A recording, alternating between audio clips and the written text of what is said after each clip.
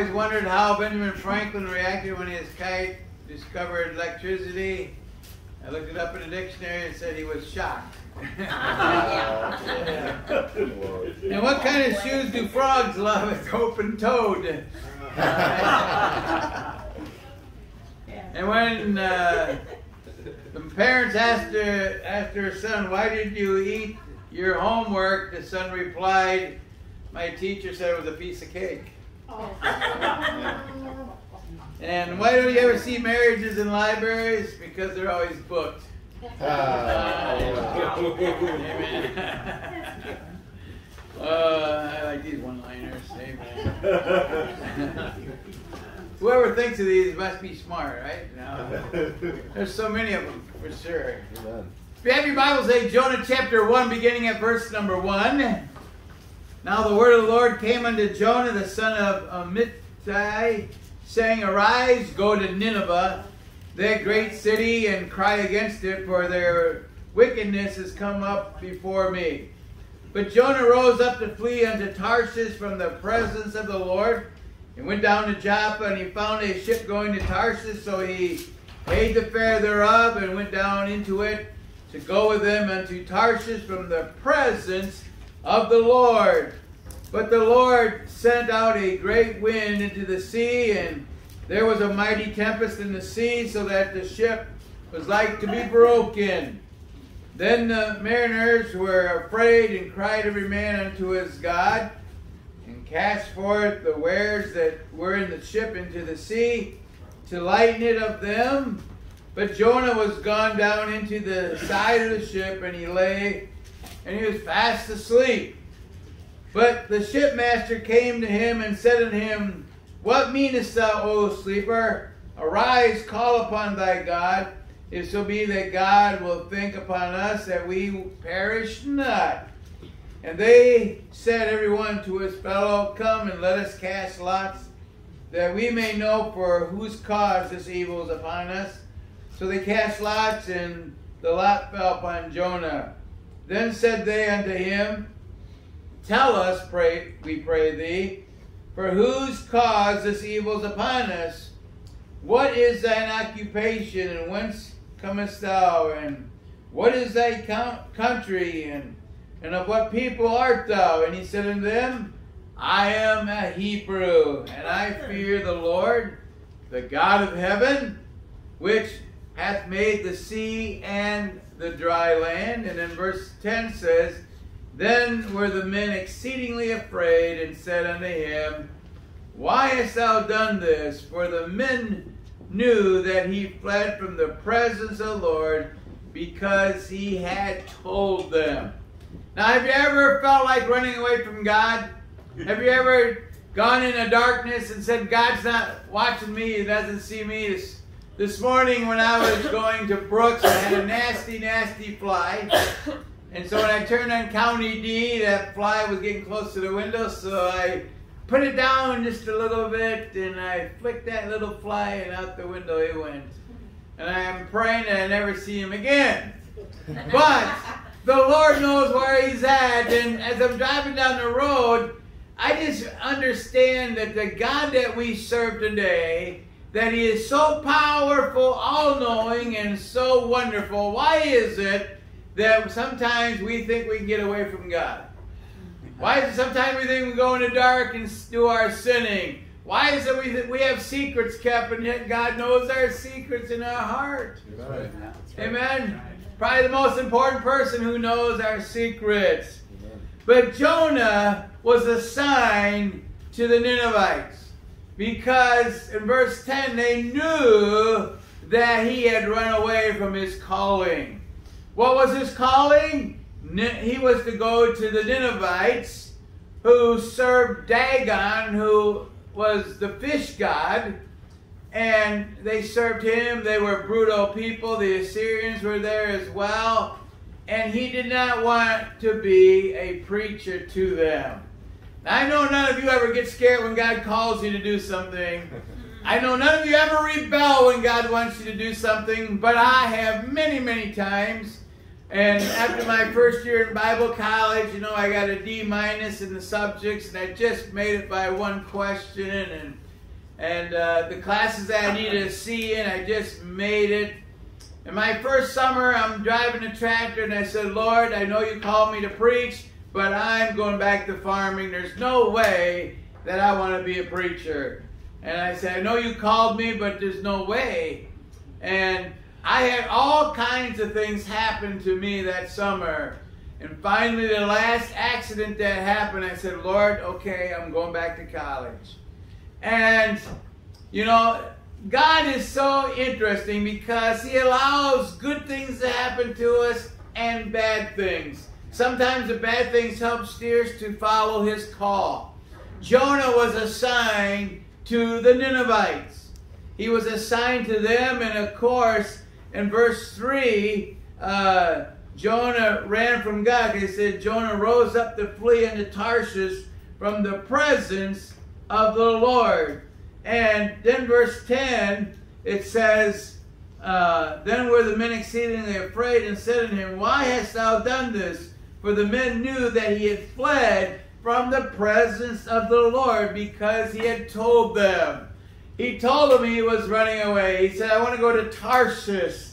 And you know, when God calls you to do something, He makes a way for you. And God has a purpose for you this morning. He has a plan for you. Was I ever planning on being in Endeavor, Wisconsin?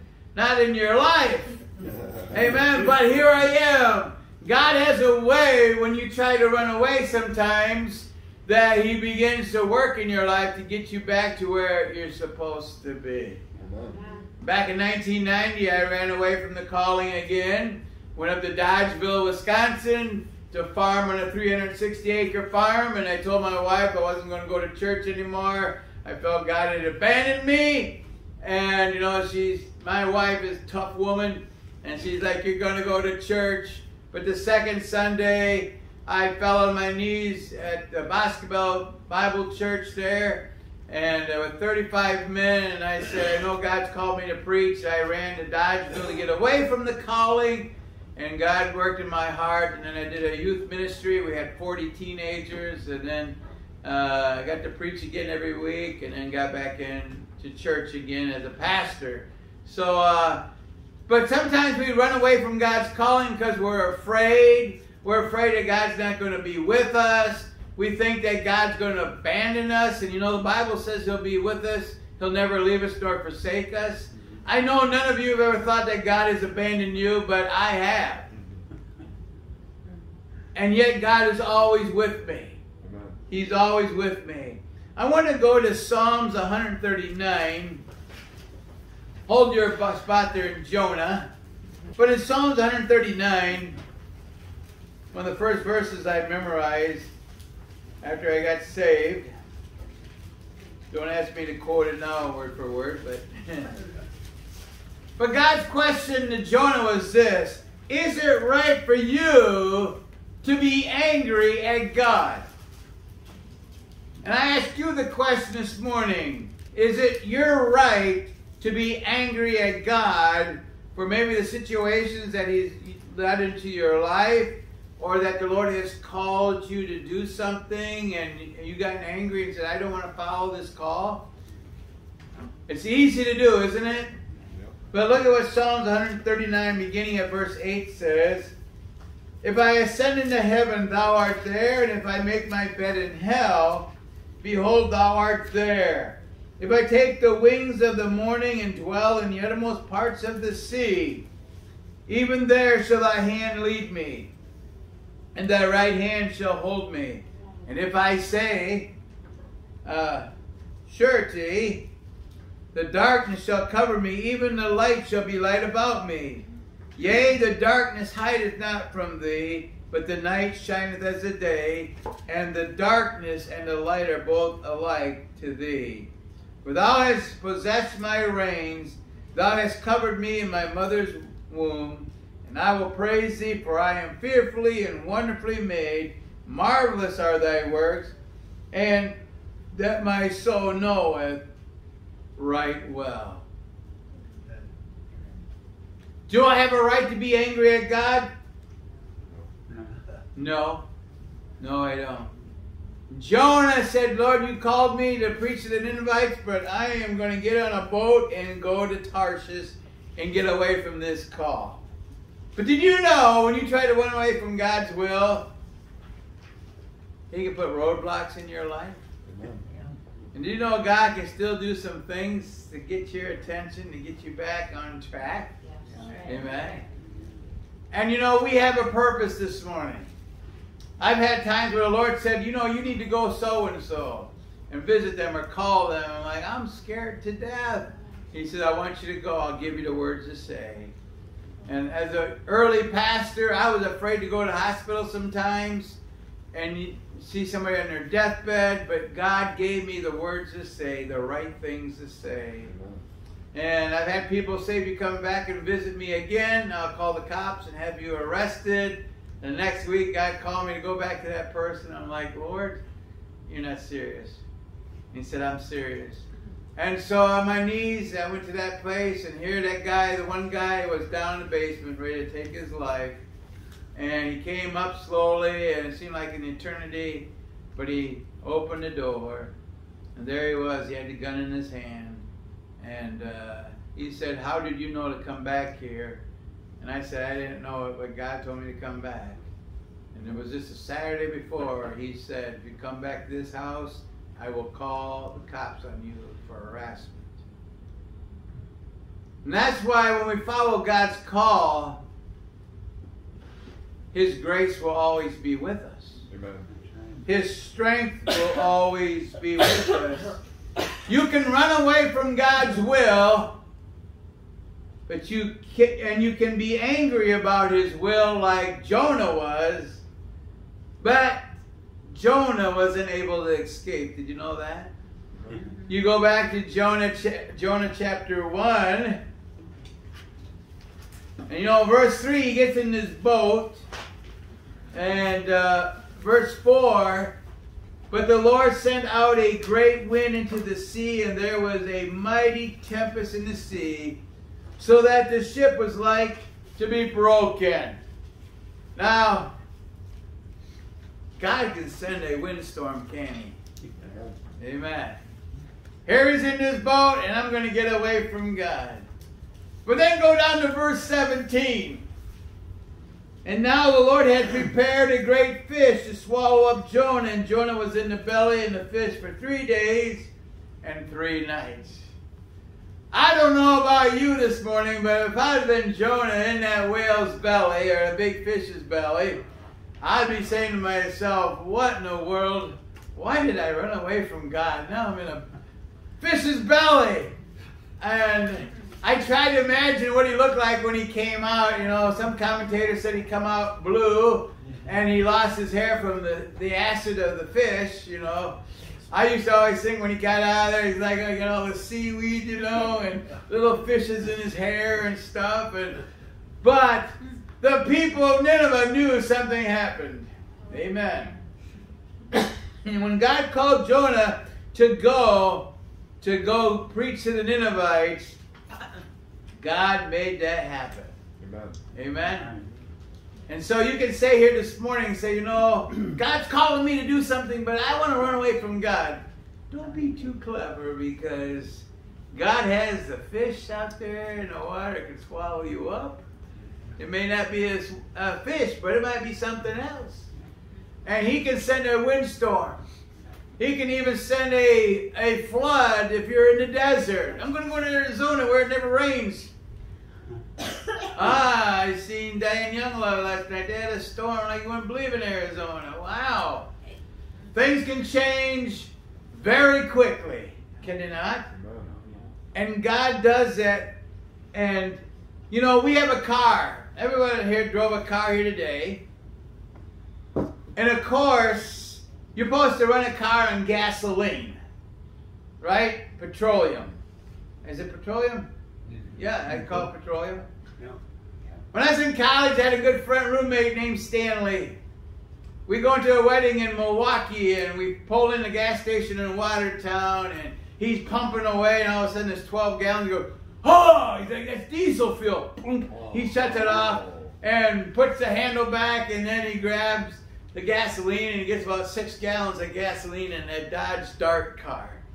We go, I follow him into the gas station, and he goes, it was like, $15 diesel, and $8 gas, and the lady's like, asking questions. Says, never mind, why would you put diesel and gas in that car? But we get in that car, and I'm laughing so hard because I'm like, what's going to happen now? Because cars run on gas, not diesel fuel. He starts the car up, and a big black smoke goes over the car, and I'm laughing, and we go to Milwaukee. We had to stop somewhere. He shuts the car off, and starts, and the big black smoke goes over again, and we made it to the wedding, but that car smoked for a couple of weeks. And I'm like, it could only happen to Stanley, We call him Stanley the Whip Slasher. But, the good old days in Bible college. I don't recommend you put diesel fuel in your gasoline car.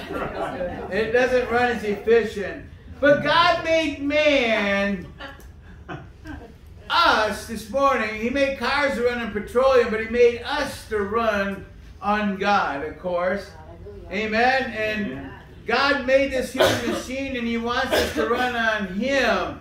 Nothing else, because if you run your life on anything else, you're going to get in trouble. He's the one that designed you, made you. He's the one that gives you a purpose and a plan to life. He's the one that we should be walking with. Amen. Amen. When you put God out of your life, you get in trouble. Amen. If you walk with the world, you get in trouble. That's right. That's why religion is dead this morning. Amen. Because we cannot be satisfied or happy except we know the Lord Jesus Christ in our life. Amen. Religion is dead. Amen. Very dead. I like what C.S. Lewis said about mere Christianity. He says, you can run away from God's will.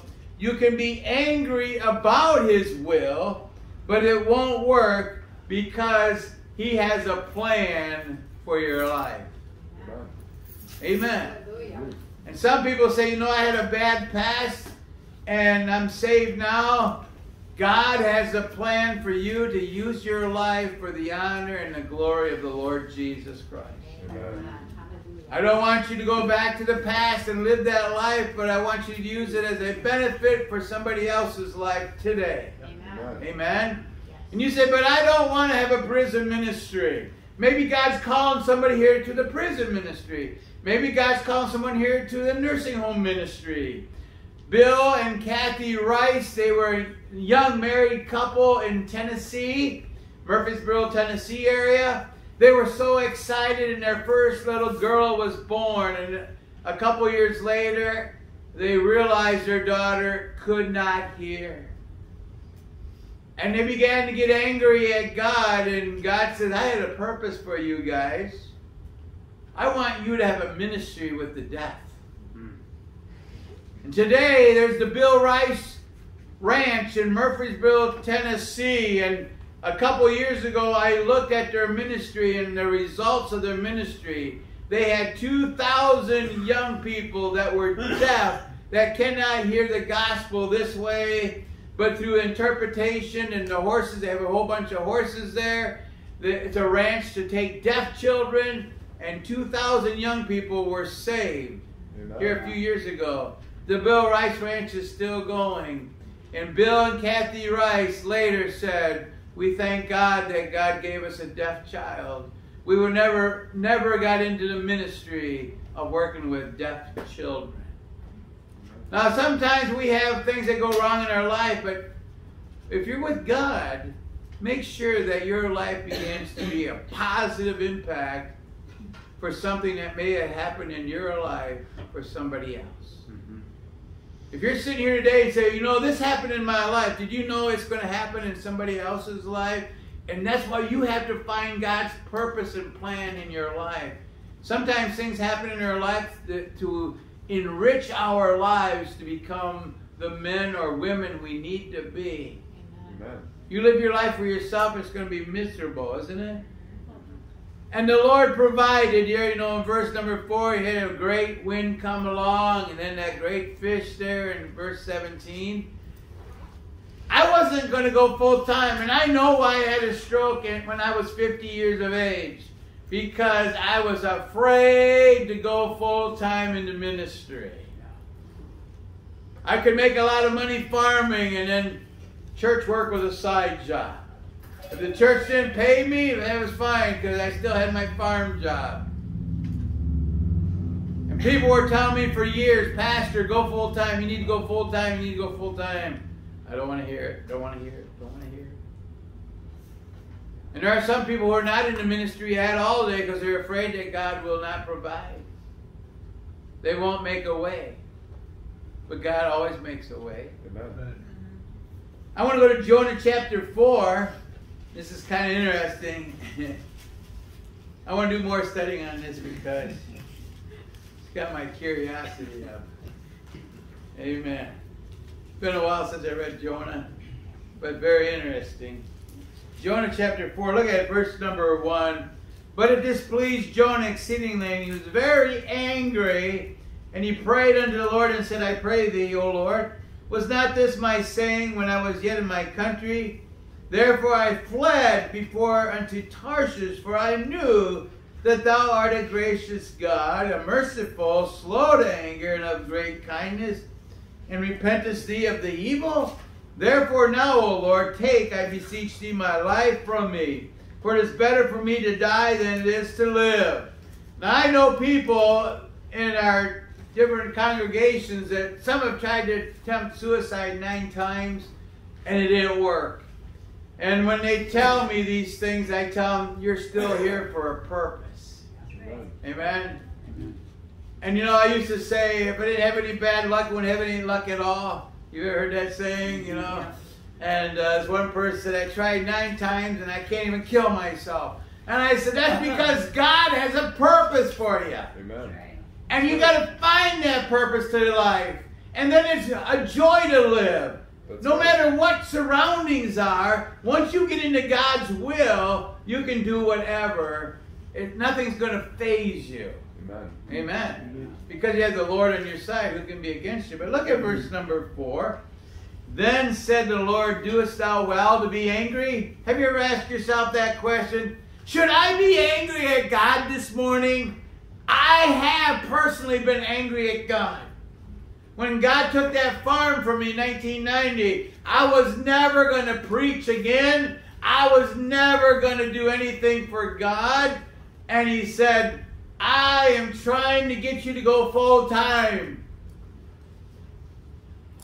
And I was mad at God. I said, he pulled out the rug from underneath me. But my wife will tell you I'm a better pastor than I was before. Amen. Better husband, better father, grandfather. Because either afflictions make you gooder or worse. I mean, better or worse. I mean, better for worse, right? Amen. Amen. Amen. Just seem to be all awake here. But look at verse number 5. So Jonah went out of the city and sat on the east side of the city. There he made him a booth and sat under it in the shadow, till he might see what would become of the city. He was going to sit back and just see what's going to happen. But look at verse 6. And the Lord God prepared a gourd, and it made it to come up over Jonah, that it might be a shadow over his head, to deliver him from his grief. So Jonah was exceedingly glad of the gourd. But then look at verse number 7. But God prepared a worm when the morning rose the next day, and smote the gourd that it withered. You see, God can provide something, and he can provide something else to take it away. Can he? And so, what an interesting passage of Scripture. I want to study this more because, you know, this gourd comes up there and grows over and protects him in the shade. He's comforted. The next day, God prepared, it says, a worm. And the worm attacked that gourd and it withered. And you know, when Jonah tried to run away from God, you know, he got in that ship and he's like, I'm on my way to Tarshish and I'm fleeing the presence of God. But as Psalm 139 says, you can never get away from God. When I moved to Dodgeville, I said, I'm moving away so God can't get my attention. He was still in Dodgeville, Wisconsin. I was in that long 1 mile driveway, 360 acres, but God was still there. Amen? Amen. He's no matter where we go. I like what D.L. Moody and Henry Varley. Henry Varley was a British pastor, and he went to a conference of D.L. Moody's one day, and they were at the Baptist church, and he went to the Vitry, which is a room off of the church, which is kind of like an office. But they had a private conference there with this British pastor, Henry, and he said, we were all alone, and he says, do you remember your words that you said to me? He replied, well, he says, I remember our interview, but I don't remember or recall our interview, what we talked about. Don't you remember saying, Moody? He said to Moody, he said, don't you remember, Moody, that you said the world has yet to see what God will do with a man who is fully consecrated to him? Well, he said, I don't actually remember the sentence, he replied, Moody. But said Moody, those are the words that were sent to my soul through you from the living God. Now, that's pretty cool, isn't it? And he says, as I crossed in the Atlantic Ocean, as I was going to Chicago, he said, and the boards of the deck were engraved with them. And when I reached Chicago, the very paving stones seemed marked with them. Moody, the world has yet to see what God will do with a man who is fully consecrated to him.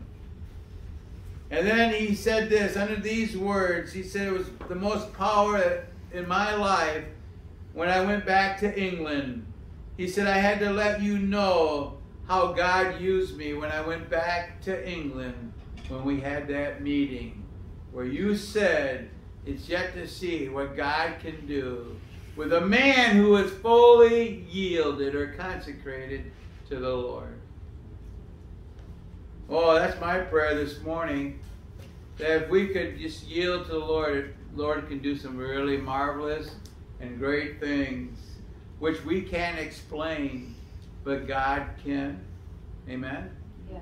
Oh, He can provide like you would not believe. You know, I say this about this church when I came here. You know, it's ready to close, and God has done so many tremendous things over the years. And the Brooks Church, I mean, it was pretty well old-fashioned, didn't even have running water. And what God has done there is just beyond my words. And I brag about what God has done at both of these churches because God is still on the throne. God still provides. God still takes care of us.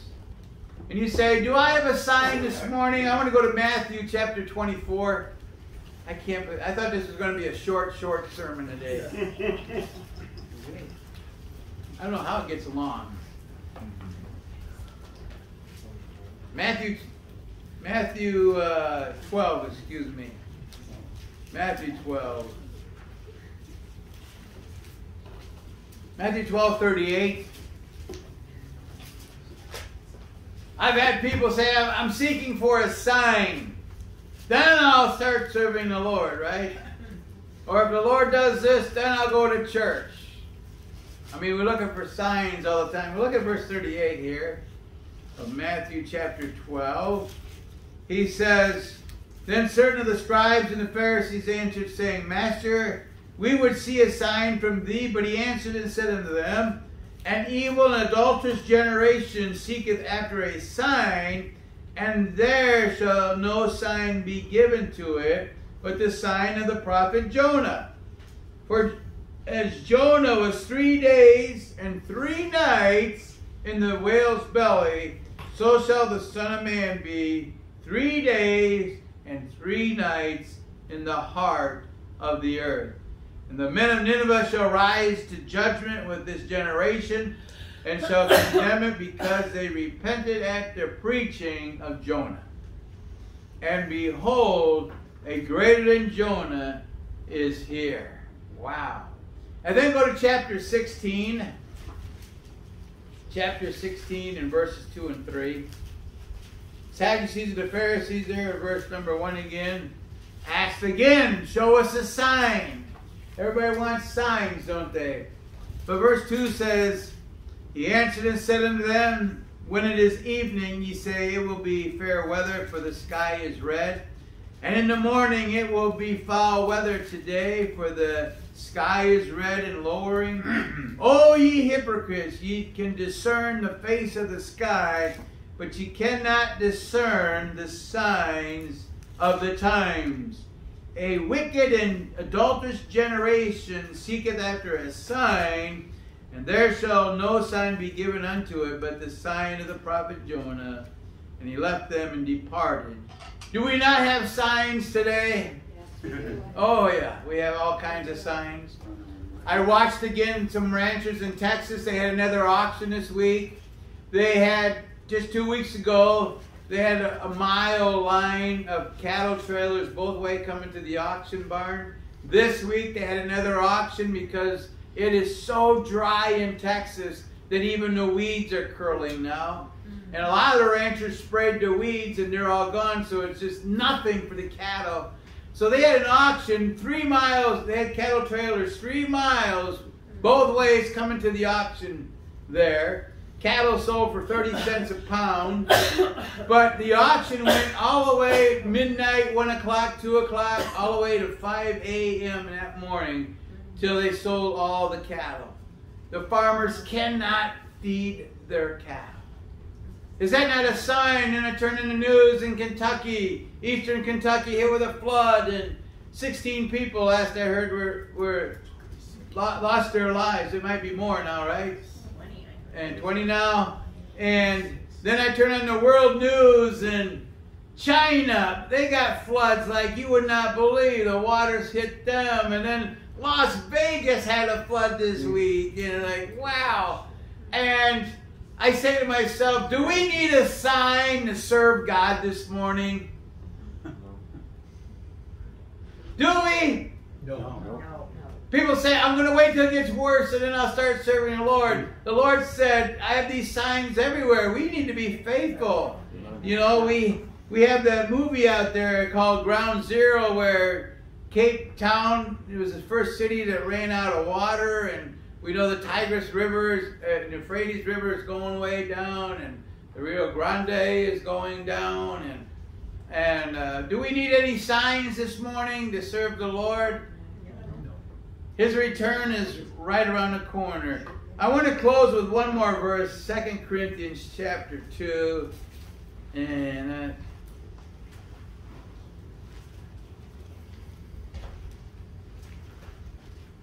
2 Corinthians chapter 2. Because this is encouraging to me this morning. 2 Corinthians chapter 2. Verses 15 to 17. He says in 2 Corinthians 2:15, for we are unto God a sweet savor of Christ. Glory. In them that are saved and in them that perish. To the one we are the Savior of death unto death, and to the other the Savior of life unto life. And who is sufficient for these things? For we are not as many which corrupt the word of God, but as of sincerity, but as of God, in the sight of God to speak, we are in Christ. And we were telling Julie Friday that when she got saved, the angels in heaven rejoiced. Amen. Another sinner found Christ. Amen. God. Mark 8:38, what should a man give in exchange for his soul this morning? And I want you to leave this church this morning and understand that you are a sweet fragrance to God. Amen. And that when God leads you to do something, He's going to be there with you. Yes. And that He loves you and that He cherishes you. Sometimes I have a hard time accepting that. Yeah. That God loves me. Amen. But He loves me. He careth for me. And I can go with him as Hebrews 4:16 boldly with the petitions that I have. So many people have had the hard time of following God's will for their life. But the Lord is with you. He'll never leave you, nor forsake you. Amen. Amen. I did a funeral Monday, and he was an auctioneer, and he wanted to teach me how to be an auctioneer, you know, and I would have loved doing that, but I said, well, God called me to preach, and I learned my lesson. I'm not going to jump out of the ministry. I'm going to stay preaching, but I'd love to be up there, you know, who'll give me 25 now, 30. I'm excited, but, yeah, you know, now 70, you know, and now 80, you know. But God called me to preach, and he's with me. He'll never leave me nor forsake me.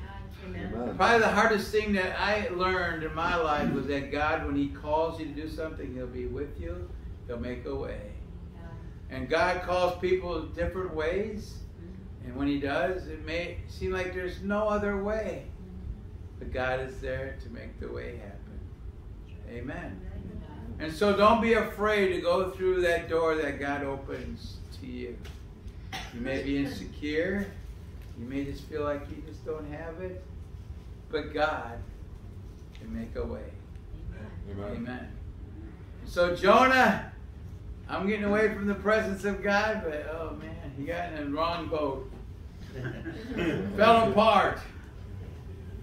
And the winds came. And then when he finally jumped in the water, he thought he'd swim the shore or something. I don't know what he was thinking. Wasn't planning on getting swallowed by a big fish and spending 3 nights in the motel of the fish belly.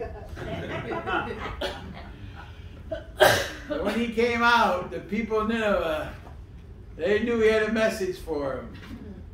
And they got it. And the city repented. Amen. And God wants to use your life this morning because he has a plan and a purpose for you. Never think that God is angry at you, because God's never angry at us. God works things to get us to the place that we need to be. Amen. Amen. So with our heads bowed and eyes closed, is there one here today would say, Pastor, I have felt like God's angry at me. Something happened in my life and I felt like God abandoned me or was just angry at me. Pray for me that I understand that God really loves me and cherishes me and wants to work in my life. Would you raise your hand and say, Pastor, pray for me? I'll not mention your name, but I want to pray for you. Is anyone like that this morning? I want to pray for you. All right. Father, thank you for this church, and thank you for our openness to the Word. And I know I was like Jonah, trying to run away from my calling. The Lord said, I want you to be a pastor. I want you to preach your precious Word. I want you to be a messenger. I was like Isaiah. I can't speak. But he said, I'll give you the words to say. And Lord, if there's one here today that's struggling with following God's will for their life, we have so many different scenarios here this morning. Everyone's life is different from the others. But Lord, if there's a door that they realize they should be going through and serving the Lord at, I pray that you'll give them the boldness to go through that door and not be fearful, but to be confident. I like Philippians, being confident is the very thing that he who had called you to a good work will perform it until the day of Jesus Christ. And we need to be faithful to him this morning. Let's all stand to our feet, and I just want to sing I Surrender All, just one verse as a prayer, as our prayer as we leave today. I want you to surrender your will to God this morning. I don't want you to surrender your will to anything else but to the Lord. People tell me I want to run away from America. I want to go somewhere else. It's all over now. Amen. Don't matter where you're going to go. We just have to get back to trusting God. Amen. I told my wife we're as safe here in Oxford as any other place in the world. Because we have God as our shield and our protectors. Amen. Amen. God knows our needs. All to Jesus I surrender. Let's sing it just as a prayer this morning,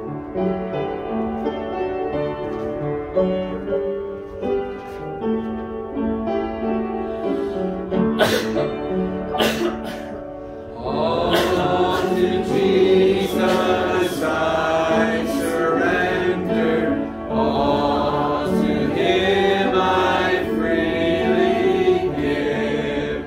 I will ever walk and trust Him, in His presence daily live. I surrender all. I surrender